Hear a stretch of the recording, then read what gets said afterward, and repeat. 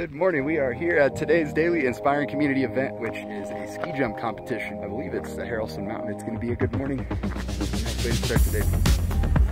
All right, so they're letting me go up to the coach's booth here. So we're going to take this little magic carpet and see how that happens.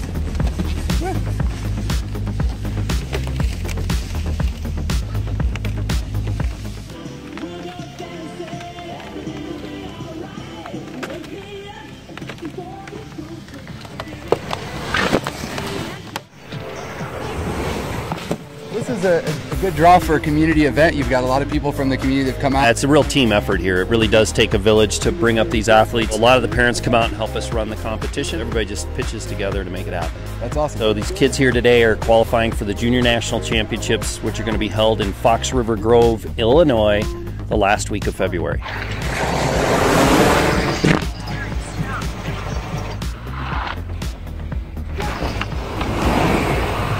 What inspires you to be here every day and doing an event like this? That's a really good question. I think what inspires me is that somebody did it for me once upon a time, right?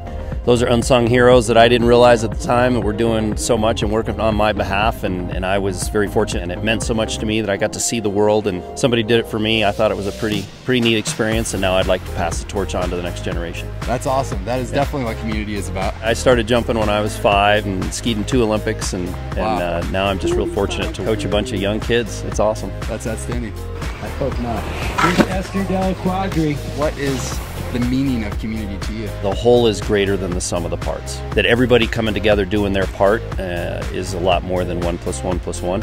And so when it all comes together and it clicks, it's amazing. It's really neat to just grab people from different backgrounds. Our younger parents don't really know what they're getting into when they come over here and start getting involved, and then they get a sense of it, how we all really pitch in and work together on the behalf of these kids. If we can give them a leg up at a young age, what an effect that has on them as they grow up. Just really life lessons. This has a little bit to do with ski jumping and a whole lot to do with life. It's pretty cool. That is very cool. Yeah.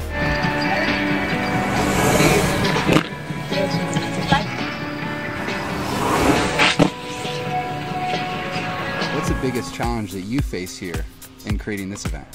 I think just getting everybody on board, communication, educating people as to what we are and how we do it. You've got families coming in at the young age, like I said, that don't know a lot about the program and what we do and the magic of it, and then they get involved and they catch on, and then they become really good, valuable employees basically, and then they're gone and the next generation comes up. So it's sitting here watching that turnover all the time of people and keeping them up to speed and always educating the next generation and making them involved. So cool. Shadowing different positions and you know, it really is a labor of love. It becomes a lot of fun to work with these kids and do what we do. So that's great. Right on.